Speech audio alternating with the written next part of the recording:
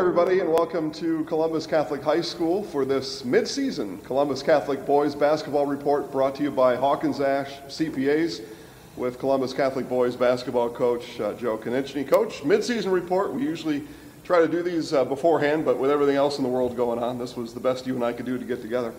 But I think it's pretty timely, and we'll keep it as a 2020-21 basketball talk, and we'll talk now about what amounts to the first half of the season. The first half of the season has you in a first place tie in the Clover Belt East. It has you with some interesting games along the way, including a non-conference game over at Alma Bancroft the other day, where you picked up a win. You look back at the first half of this year. How do you kind of grade your team? How do you categorize how your team's played so far? Well, I think we've learned some lessons. You know, like you said, we've played a pretty chaotic schedule, adding some games last minute, losing some games last minute, and I think everybody's in the same boat. You know, our goal coming in wasn't to win conference or to make a run in the playoffs. Our goal was to have a season, to make sure we do whatever we can to have a season.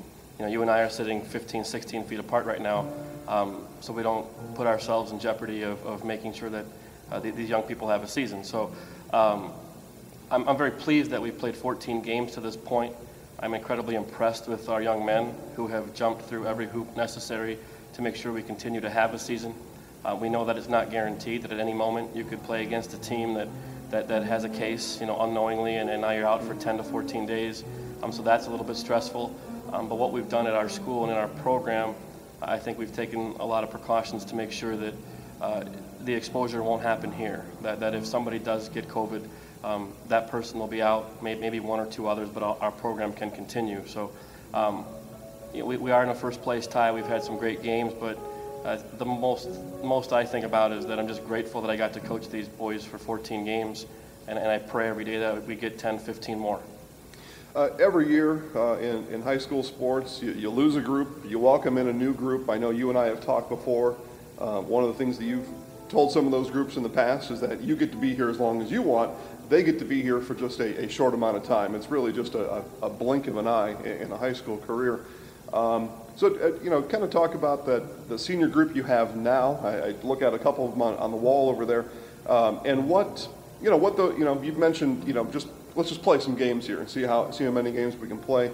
I happen to think there may be more than that, but you're right. Anything can change at a moment. So, talk about those guys, their place on the team, their ability on the basketball court and in the classroom.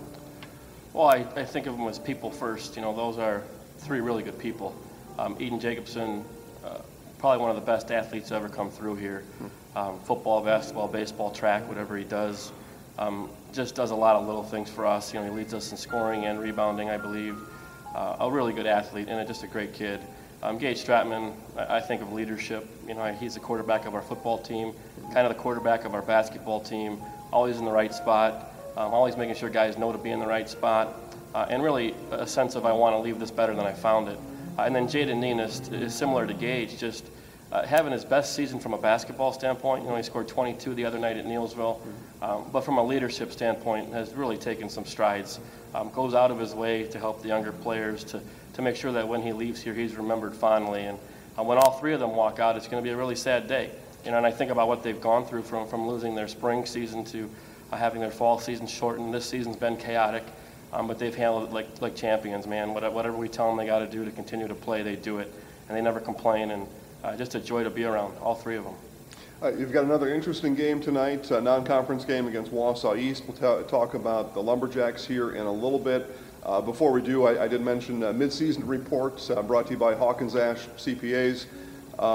You talked about it a little bit. You lost here to Neillsville on Friday night a week ago.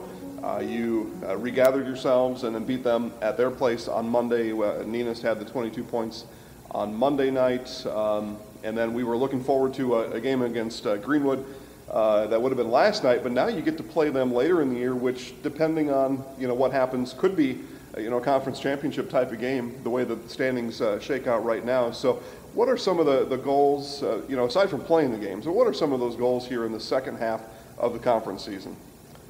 Well, we want to get better each time out. You know, like you said, we lost Greenwood on Thursday. Coach Garrett over at Wausau East was looking for games, and we had a gym Friday, so we're going to play Wausau East tonight. We think that'll be a really nice test for us. They have some size that we could see in the playoffs, so that'll help prepare us. We get Fall Creek tomorrow, another, I think, D4 ranked team with some size. So the second half, we'd love to win the conference. We'd love to make a playoff run.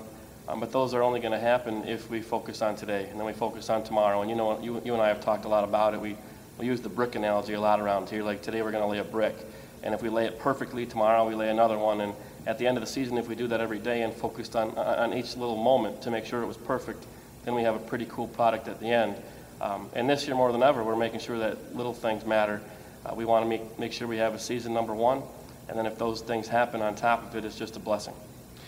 Coach, you mentioned it. We'll talk now about tonight's game, and then we'll wrap up here. Tonight's game against Wausau East.